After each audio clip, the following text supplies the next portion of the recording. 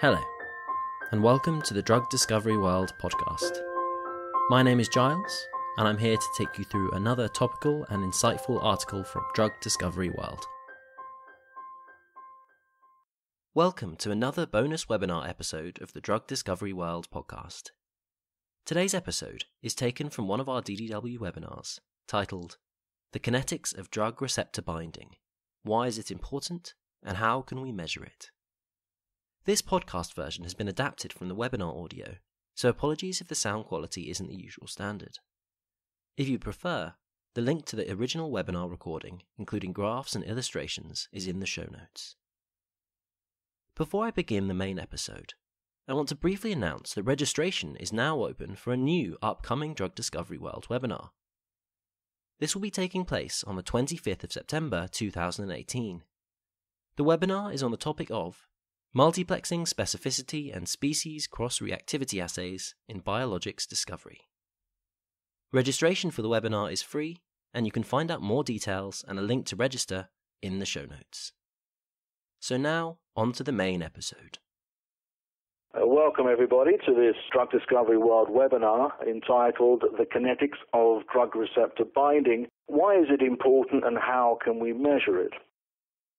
It is increasingly appreciated that the rate at which drugs associate and dissociate from receptors directly impact drug efficacy and safety. However, the molecular determinants of drug receptor binding kinetics remain poorly understood and are rarely measured early in the drug discovery process. Today, we are delighted to have a panel of three experts from this field who will review current methods for measuring receptor kinetics and then describe some novel new approaches. So let's meet them. Firstly, we have Dr. Stephen Charlton, who is currently Professor of Molecular Pharmacology and Drug Discovery at the University of Nottingham. He is followed by Dr. Louise Affleck, who is Business Development Manager for Life Sciences at Cease Bioassays. And then she is followed by Catherine Walk, who is a Senior Application Scientist with BMG Labtech. I'm Robert Jordan, Publisher and Editor-in-Chief of Drug Discovery World, DDW, and I'm going to serve as your moderator today. So I think we're now ready to go. So if you're sitting comfortably at your screens, let's get started. Our first speaker is, as I say, Dr. Stephen Charlton. So if you're ready, Stephen, the floor is yours. Thank you, Robert, for that introduction. In this first talk, what I'd like to do is introduce the concept of the kinetics of drug binding and ask really the question of why it might be important, not only in terms of achieving better clinical efficacy, but also to better understand and interpret in vitro assay data. But before I launch into a discussion around kinetics, I want to introduce the team that's been working on this at Nottingham. The Molecular Pharmacology and Drug Discovery team moved to Nottingham about 18 months ago. We were previously working at Novartis Respiratory Group in Horsham. And when that closed down, we decided to move to Nottingham to join the already well-established cell signaling research group of Steve Hill. Because we've come from a drug discovery background, we have two main interests. Our key academic interest for a long time has been working in the area of kinetics, understanding not only the basis of kinetics of ligand binding, but also how that might affect signaling observed in cells. But we also have an interest in drug discovery, initiating our own projects, also working in collaboration to do collaborative projects or to support other people's internal projects in terms of assay development and detailed mechanism of action studies. So the first thing I'd like to do is really introduce binding kinetics and the simplest reaction scheme of a ligand with receptor. And we have binding according to the law of mass action. The rate of that ligand and receptor binding is driven by an association rate constant. And that has units both of time but also of concentration, because the association rate is concentration dependent. The dissociation rate of the ligand from receptor is defined by the dissociation rate, and that is only governed by time. Now, the ratio of the dissociation rate over the association rate defines the affinity at equilibrium, or the equilibrium dissociation constant. We often use this measure as our measure of affinity simply because the kinetics of binding are difficult to measure compared to saturation at equilibrium. In terms of the association of a drug to a receptor, it proceeds over time and to a point where it reaches a plateau.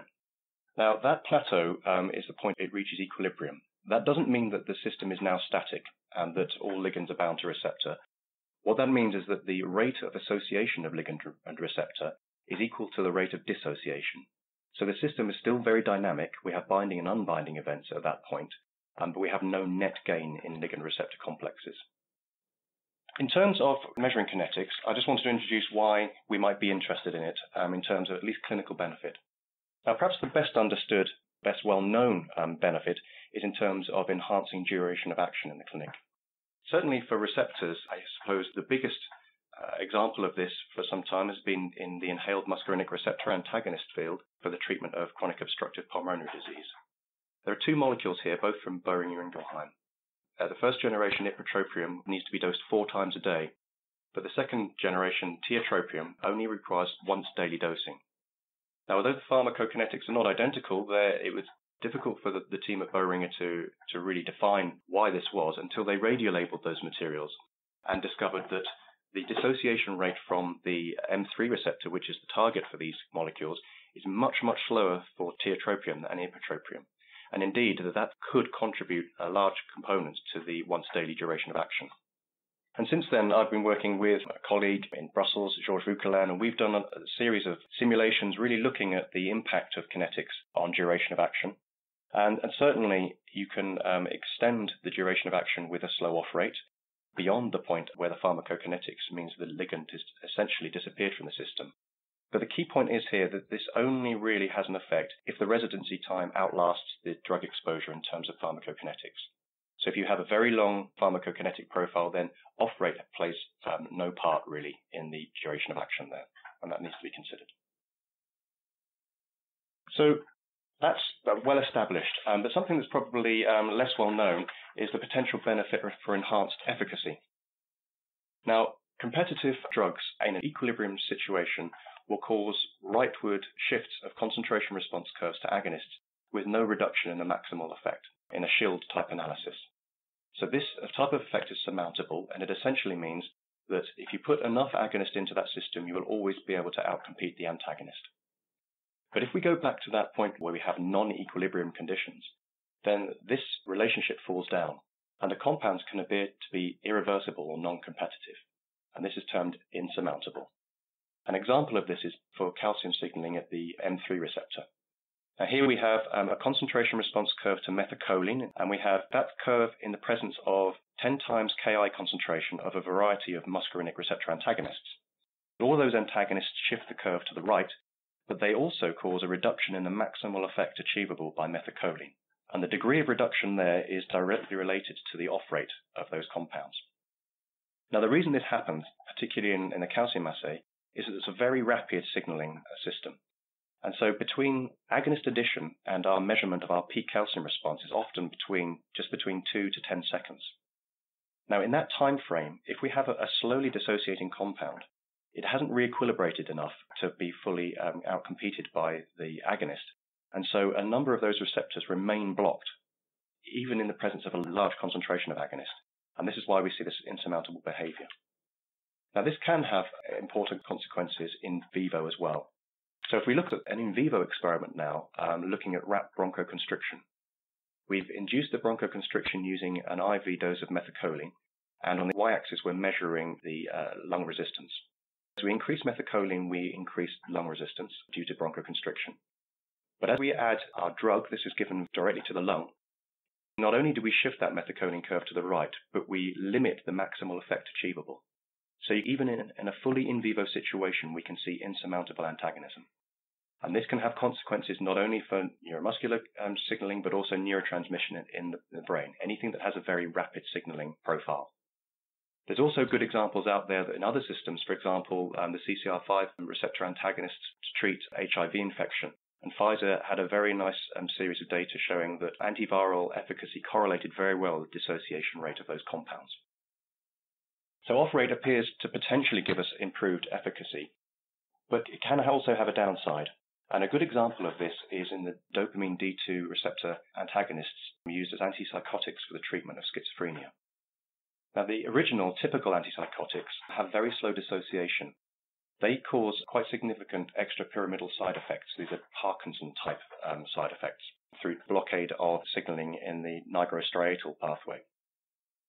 The newer atypical antipsychotics, like clozapine, don't have such an issue here, and it's hypothesized that these compounds have a more rapid dissociation.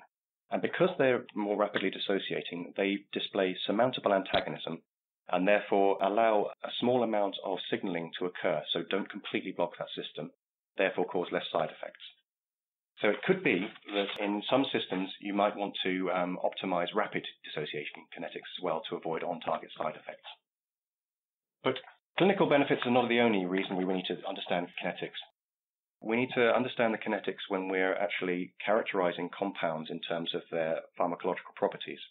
Now, it's long been understood that if you don't leave an experiment, a binding assay, to equilibrate for long enough, you can either underestimate or overestimate the affinity of compounds depending on their rate of equilibration relative to the radioligand. Something I really wanted to introduce, which is perhaps less well understood, is the impact on functional assays. Now, with functional assays for receptors, we have a number of different options to look at signaling. These range from very rapid signaling assays, for example, conformational change FRET biosensors that happen in the millisecond range, all the way up through calcium, cyclic AMP, to very long readouts, either reporter gene assays or late-stage phenotypic readouts like proliferation of cells. Now, the key element here is that depending on where in that time frame we measure our response, can define where we are on our equilibration time point for our agonist. So a very rapid time point may mean that not all of our agonists has had time to bound to a receptor, so we may not have full occupancy, whereas if we leave our system for much longer, we should achieve full equilibrium. And we've been exploring this functionally for a number of agonists that have slow dissociation rates. The first example is a compound called C26, developed at Novartis. This is a very slowly dissociating beta-2 adrenoceptor agonist. And then we have three different signaling readouts: cyclic AMP, arrestin recruitment, internalization. For each of those different signaling systems, C26 has a slower signaling profile in the early time points than either isoprenaline or adrenaline, but at later stages, it actually appears to be higher efficacy. Now, depending on when we take reading from, if we didn't, for example, do full kinetic reads, if we took the reading at an early time point, you would call C26 a partial agonist compared to adrenaline. If you left the system longer, you might call that agonist a superagonist. So the time point at which you measure these compounds can actually really define how you define the efficacy of those compounds. Another example was with a collaboration that has just been published with Monash University, where we were looking at a series of D2 receptor agonists. And they had a series of lovely data looking at many different signaling pathways across different time points. And we identified that there's a compound, bifreprinox, which has very slow association kinetics. And you can see that while ropinirole actually gets less active with time, presumably through desensitization of that response, bifreprinox actually increases its potency with time, so it behaves very differently. So if kinetics are very important, how do we measure them? Now, kinetics traditionally has really only been measured using radiolabeled material, which tends to only be available during late-stage drug discovery where you have one or two selected compounds. And there the kinetics can be investigated using standard filtration type assays or SPA assays. But although you can characterize your clinical compound, it doesn't give you any information on allowing you to develop the kinetics per se as part of the optimization process. The advent and the introduction of surface plasmon resonance techniques has really revolutionized our ability to look at more compounds, particularly for soluble proteins such as enzymes. There's still some issues in utilizing this with membrane proteins, and some compound classes also have issues in terms of interacting with the chip. But certainly we can look at hundreds of compounds using this, and I do know some groups who actually run thousands of compounds through these systems, although it takes a huge amount of effort and multiple machines to do that. But what we were really looking for is a method that would fit in to this hit validation phase where we could look at thousands of compounds in kinetic mode. What we wanted to achieve during this assay development was achieve a 384 well-compatible system. We wanted our receptors to be in our native lipid environment, ideally in a membrane, and certainly if we were able to look at in whole cells would be perfect. We wanted a system that was able to have a continuous read detection, so we were able to look at kinetics in a single well. And it was important to us that we had an injector system because we needed to look at time points very early on after compound addition. And finally, we've done a lot of work previously looking at the influence of temperature on kinetics, so having full temperature control was also important. So really, with all those in mind, what we did is we looked at a variety of different systems out there, and we settled on testing the Sysbio TagLight assay system in conjunction with the BMG Ferrostar, which in our minds fits these requirements. So what I'm going to do now is stop there, and I'll hand over to Louise and then Catherine to talk through these systems, and then afterwards I'll come back and talk about our assay optimization phases. Thank you, Stephen, for that fantastic introduction into the TagLight receptor ligand binding system. TagLight is a fluorescent cell-based assay format enabling ligand binding kinetics and ligand binding affinity determinations, whereby a G protein receptor is expressed at the cell surface and a SNAP tag is expressed at the N-terminal of the receptor. The terbium is then covalently labelled to the SNAP tag. The ligand to the receptor is then labelled with the acceptor. When the labelled ligand comes in close proximity to the donor molecule, the terbium, a FRET event is generated. Unlabelled ligands, unlabelled test compounds can then compete off any labelled acceptor present, thereby preventing a FRET.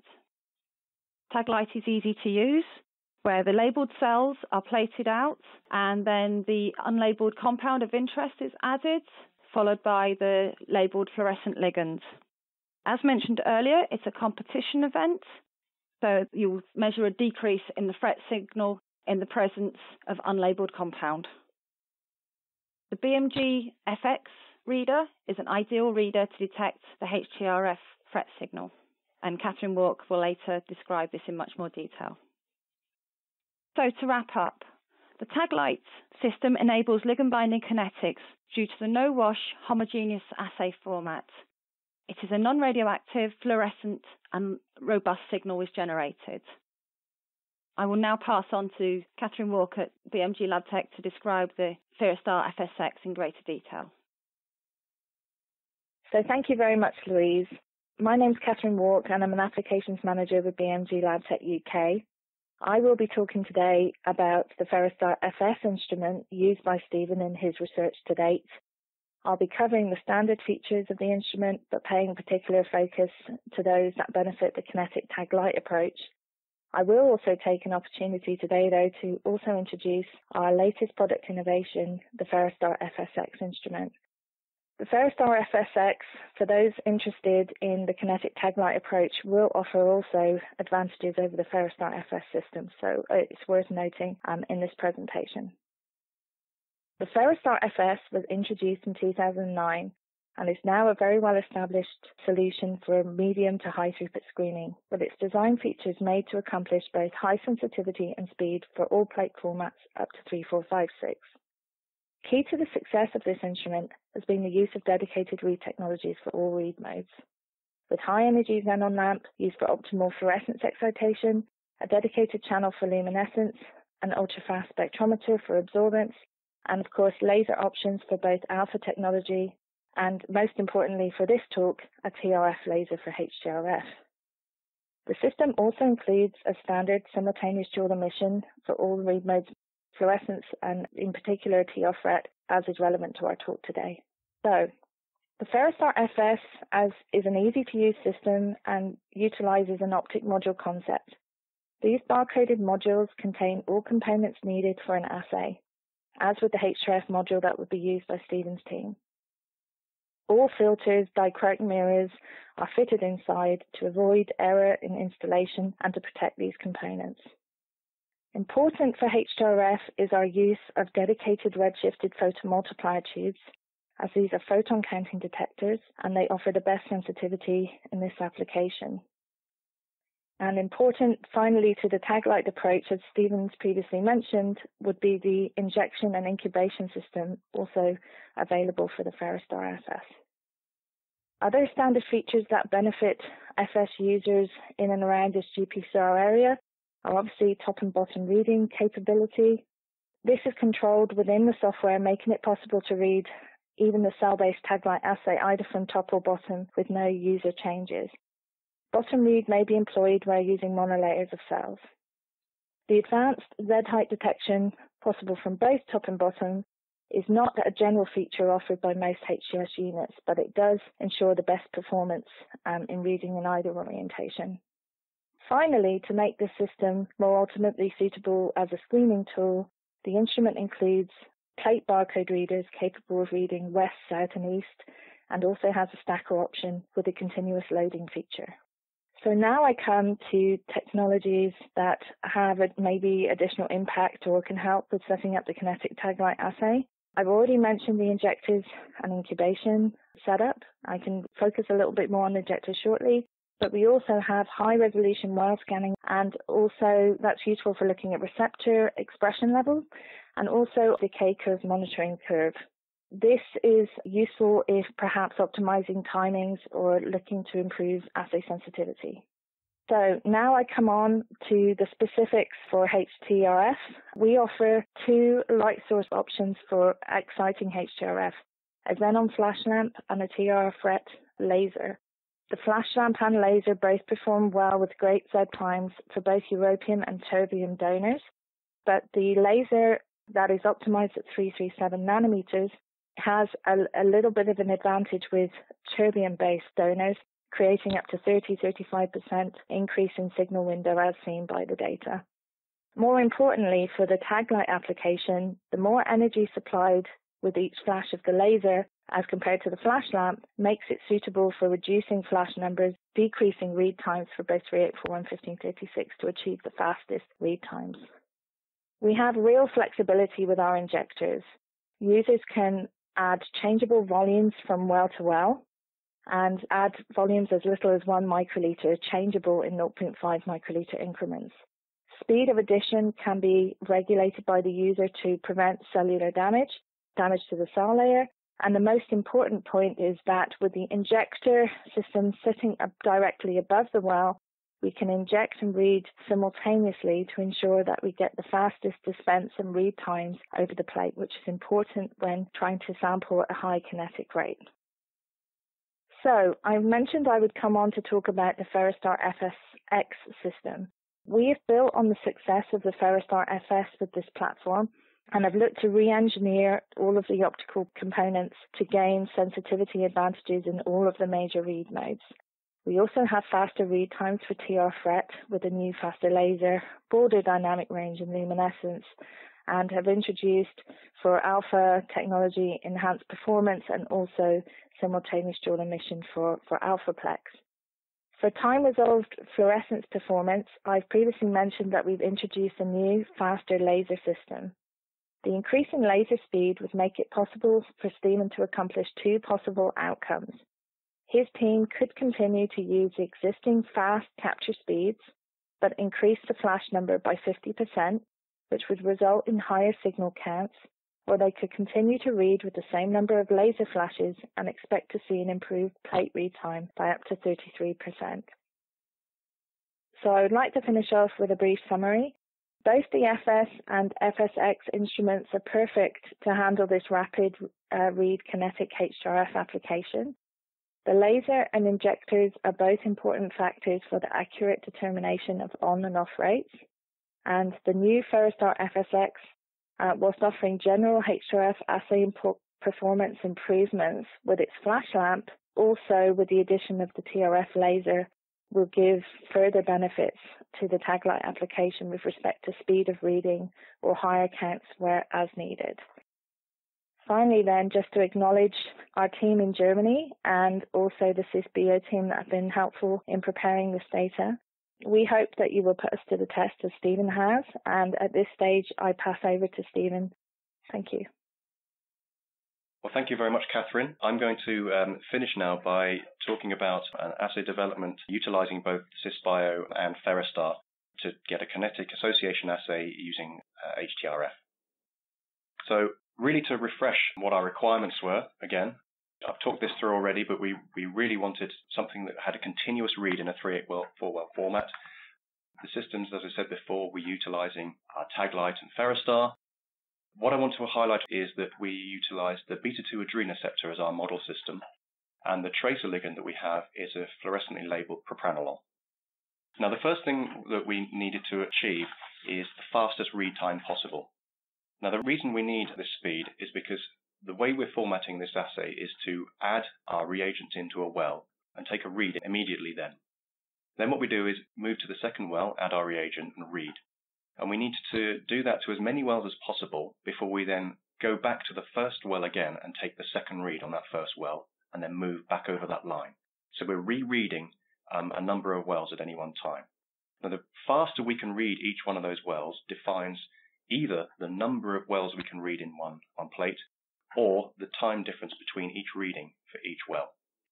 So for very rapidly equilibrating compounds, we might need very short time reads to enable to fully fit our kinetics accurately. So the first thing we wanted to do is understand how we were going to excite our donor. And we had two options with the Ferrostar, either laser or lamp excitation. Now you can see immediately that the laser is higher power, higher emission, and we get a much higher signal with far fewer flashes. If you ratio those numbers, they come out very similar, as you would expect. But what we wanted to do is really compare whether this higher overall window would give us better reproducibility and less error around repeated measurements. So what we did is we took 52 wells, all identical wells, in the center of a 384 well plate, and we read them in succession using a different number of excitation flashes, and we were aiming below 10%. Now you can see that with our initial amount of flashes, up to say 10 or 30 flashes, we started to get close to our target of 10%.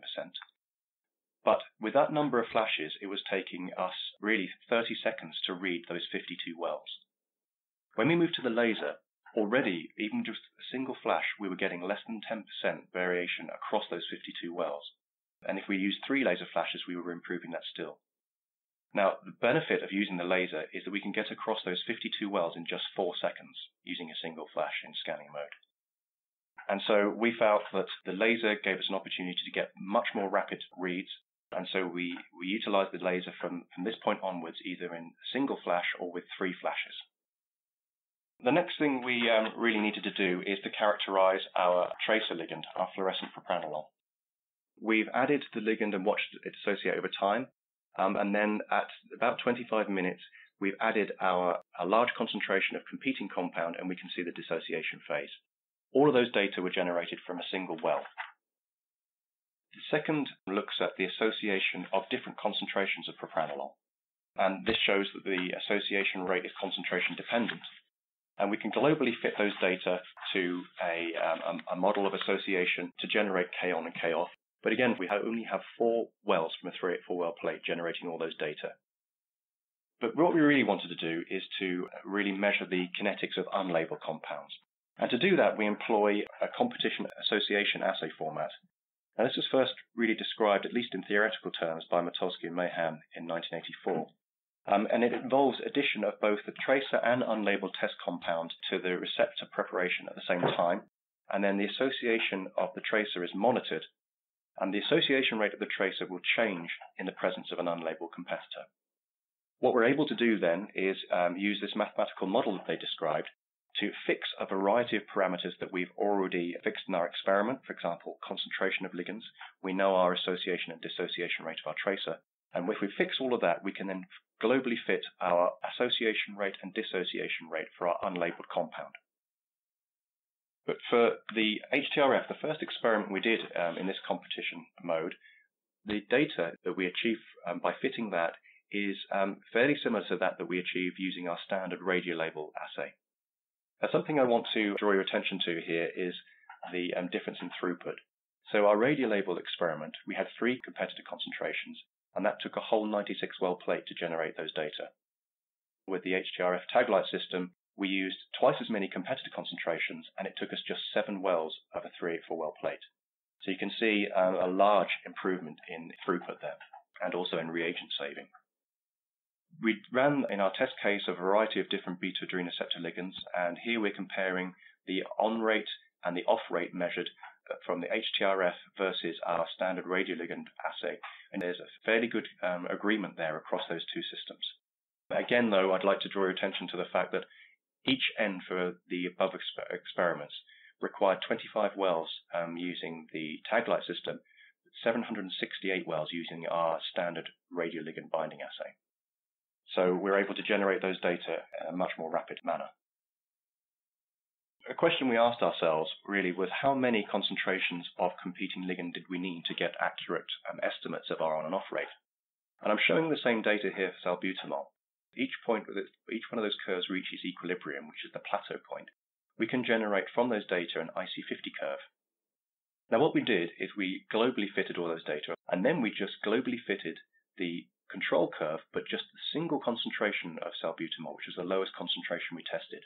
There was less than 20% inhibition on our IC50 curve at this point. But when we used that single concentration alone, the fit that we got was not dissimilar, and certainly in terms of the equilibrium constant, the PKD that we estimate there, was similar to that achieved by using the whole concentration range. And this is perhaps our first signal that we might not need to run a large number of concentrations, and we might be able to generate on rate, off rate, and equilibrium dissociation constant values from single competitor concentrations. So that was really our first foray into this system. That was our test case. We then went on to really apply it to something that we were really interested in. And this goes back to our question around the D2 dopamine receptor field. Now, I've explained to you our interest in this, in that the typical antipsychotics appear to have slower dissociation. The atypicals with lower side effects have a faster dissociation. But the studies from which these conclusions were drawn range across several decades, several different labs using different technologies, different assay conditions. It's very difficult to compare all those data in one go. So what we wanted to do is utilize this high throughput system to look at a large number of clinically used antipsychotics to measure their dissociation rate and association rate and to see if this hypothesis holds true. Now, when we were generating this D2 receptor assay, we utilized snap-tagged D2L receptors expressed in CHO cells, and those were generated by Nick Holliday at the University of Nottingham. The tracer ligand we used was a fluorescently labeled PPHT, which is a partial agonist of the D2 receptor, and that was provided by Thomas Rue at Cisbio. And throughout these experiments, we used 3 laser flashes on the ferrostar. Now, the first thing we did is characterize our tracer, PPHT, and I really wanted to show you here the non-specific binding levels are very low using this system, even at relatively high concentrations of ligand. So if we move on now to the experiments we did in the presence of unlabeled antipsychotic compounds, we have the IC50 curves generated from the equilibrium point of each of these experiments. And then we have 3 examples of compounds that show different types of kinetic parameters and different profiles in this system. And from this, we were able to generate the on and off rates for these compounds and really correlate them with the affinity constant, but also to look at whether or not they were related in terms of their side effect profiles.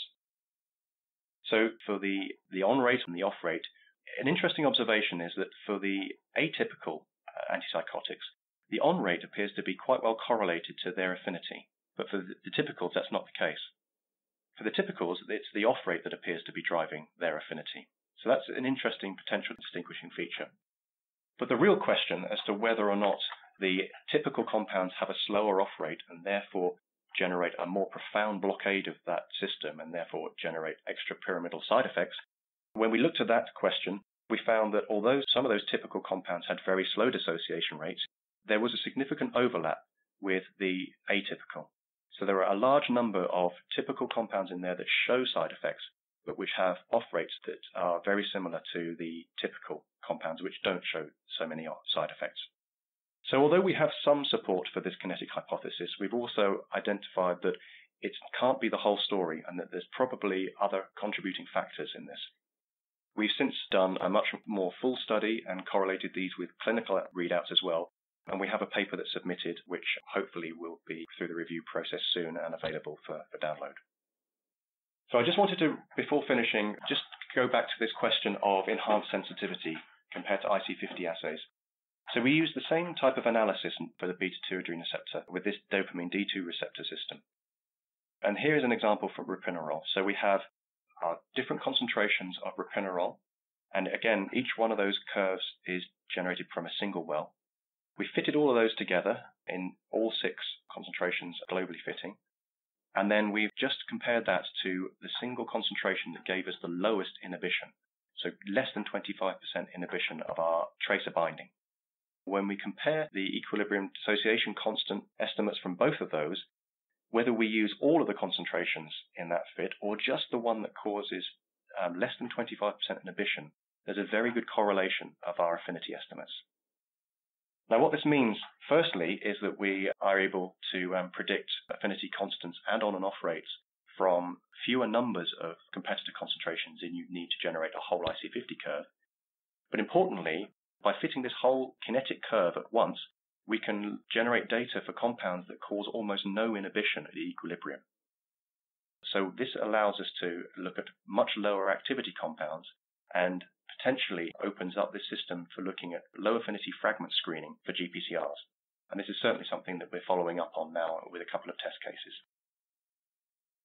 So to revisit my initial question, what we were aiming to do, I believe that we have established now higher throughput assays for receptors that allow us to look at the kinetics of unlabeled compounds, successfully using the tag light combined with the Ferrostar to generate this system where we can get kinetics from a single well, 384 well plate.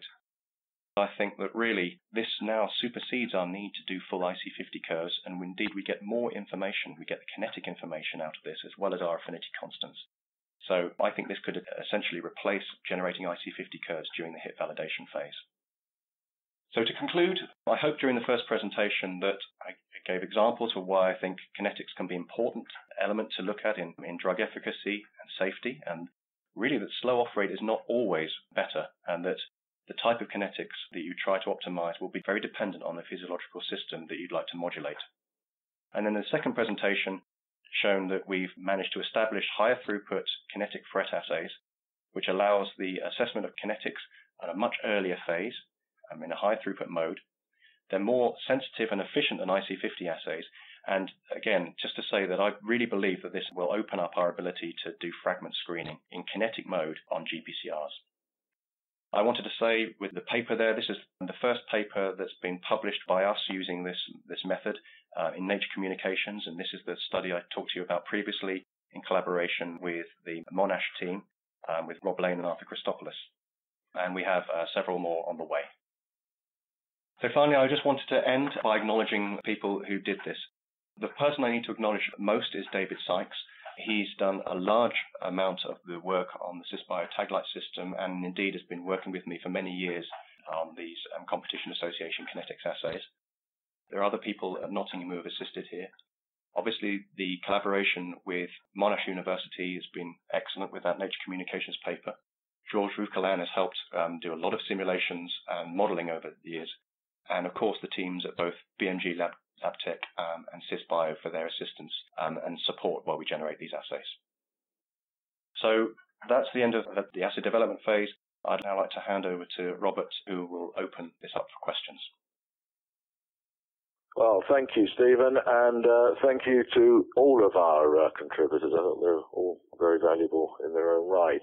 Okay, we now have actually plenty of questions, and I think the first one we are going to ask is from Benoit Fouchac. I hope I pronounced that properly, from Eurofins Pharma Discovery.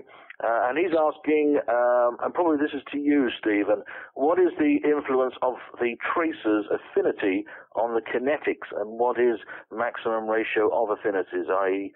tracer versus competitor, that is acceptable?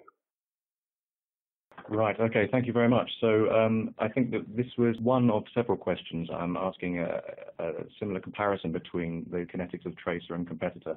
The kinetics of the tracer certainly affects the accuracy of your kinetic estimates that you get from this type of analysis. We find that if you have a very slowly dissociating tracer, then accurately ascribing kinetics for very rapid competitors is very difficult, and there is a point by which you cannot distinguish the kinetics anymore. So we've actually spent some time trialing different tracers to look at their kinetics versus compounds with different affinity. We're actually at the moment in the process of finishing a paper describing this using both simulation data and also experimental data that we've used around the dopamine D2 system. So that will be out there. I don't think it's as simple as to give a simple ratio of affinities right now, but I think that certainly if you look at some of the simulations that will be in that paper soon, then that will give an indication of the type of ranges that we'll be looking at. Good. Thank you, Stephen. This one is from Ying-Kai Wang from Bristol Myers Squibb, BMS, probably directed towards you, Kath. How does the Ferrostar reader compare with PerkinElmer's Envision or ViewLux? I won't take too much time away from the technical questions. The Ferrostar FS and FSX have probably some of the best specifications for drug discovery with respect to all read modes. For the time resolved fluorescence TR-FRET application that Stephen's talking about here, the fact that we use photon counting devices means that we can get down to very low levels of signal. That in combination with the TRF laser means we can get a fantastically high signal in a short space of time. So in comparison to the Envision that uses a standard integrated photomultiplier tube or the ViewLux system, we should be able to see hits that perhaps those systems wouldn't be able to see. And we certainly, for this application, should be able to achieve very high signal in a very rapid read time. Excellent. So this one, Michael Bradley, Cyrus Pharmaceuticals. Probably, this might even be you, Louise, I'm not sure. What acceptor fluorophore was appropriate for use with the TB-labeled SNAP-tagged protein? It's really dependent on the GPCR in question. For some GPCRs, we found that the red acceptor has been better, and for other GPCRs, we found that the green acceptor has been better. So if you look on our website, you'll find the list of ligands that we've already labelled and we've already optimised as well to whether they're red or whether they're green. Excellent. All right. We've had a few, some questions, some statements. This one's from Professor David Calhoun, I think I pronounced that correctly, from UCL, who's saying that the association rate constant you get seem surprisingly low. Usually we get 10.7 or 10.8 per second, not far from diffusion limit. Obviously one for you there, Stephen. Yes, and thanks to David for the series of questions. Very technical, and I should point out actually that David is one of the really early pioneers in looking at kinetics and certainly competition kinetics. So I think the examples I gave did have slow association rate constants. We do see for agonists that they tend to be slower than antagonists. When we look at antagonists, we do see rates in the range that David stated there. But I think this really could speak to another concern that David raised in another one of his questions about the use of this simple single-site analysis to look at agonists. Now, the thing that agonists do is they can change the conformation of the receptor, so you potentially have multiple sites that you're looking at. We try to limit that as much as possible by including high concentrations of guanine nucleotide to drive at least away the G protein-dependent stabilization of a high affinity state. But there's no doubt that even in the absence of an effector, there is probably some isomerization step happening here. So I think we need to be very aware that the kinetics we're measuring here are a global rate constant. There's probably a number of microscopic rate constants embedded in that we can't detect at the moment for GPCRs. Although certainly for ion channels and a lot of David's work, you can start to drill down into some of those more specific rate constants for each isomerization step. But certainly for receptors right now, we have trouble teasing those apart. So I think we need to be fairly pragmatic when we look at these numbers. I think there are two components controlling the association rate here. One for agonists is potentially this isomerization step that might be occurring. The second, I think, is something that I'm quite interested in, and that's that the association rate is largely driven, is driven also, at least the estimation of the association rate, by the concentration of drug that you have in the system. Now, we assume that the concentration of drug that the receptor sees is identical to that that's added into the well, into bulk aqueous phase.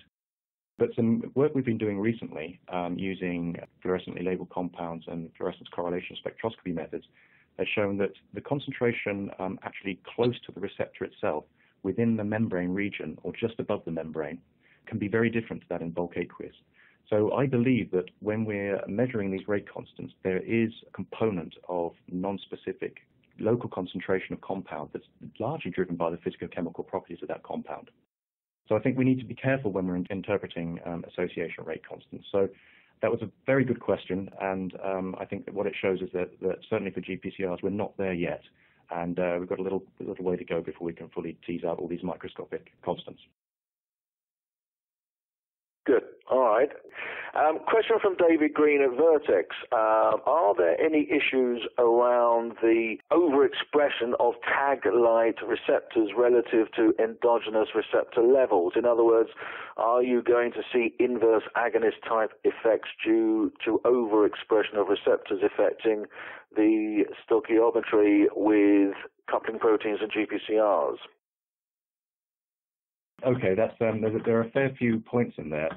I think that in terms of just the simple overexpression question, the good thing about these time-resolved FRET systems is that it's a very specific effect. So we're only looking at binding activity to a tagged receptor. Now, if you have a lot of other receptor in there, it could complicate issues in terms of potentially depleting high affinity tracers. So if you get a lot of binding to endogenous ligands, you may reduce the overall concentration of ligand available to bind your tag-like receptors. But also, I suppose, if we're thinking about what we spoke about before with agonist binding and maybe a dependency on effector proteins, then I'm sure, of course, that if you have two receptors competing for the same effector, you may have a competition issue there. I think we simply don't know enough. I think the only real way we've looked at this at the moment is looking at G protein dependent high affinity binding with agonists that I described earlier. Although there are now examples of arrestin-dependent stabilization of particular receptor states as well. These are all very good questions that I just don't think are well understood in the field yet. And I think that there are other systems. There are people using Brett systems where they're using, rather than these two fluorescent ligands, they're using a luciferase to measure out and looking at receptor and effector coupling as well. So those systems in combination perhaps with these FRET binding assays, we might get closer to that, but I don't think there's one straightforward answer for that question at the moment. Okay. All right. Look, Stephen, Louise, Kath, thank you for those answers. Ladies and gentlemen, unfortunately, we are about to run out of time. Thank you very much, and goodbye.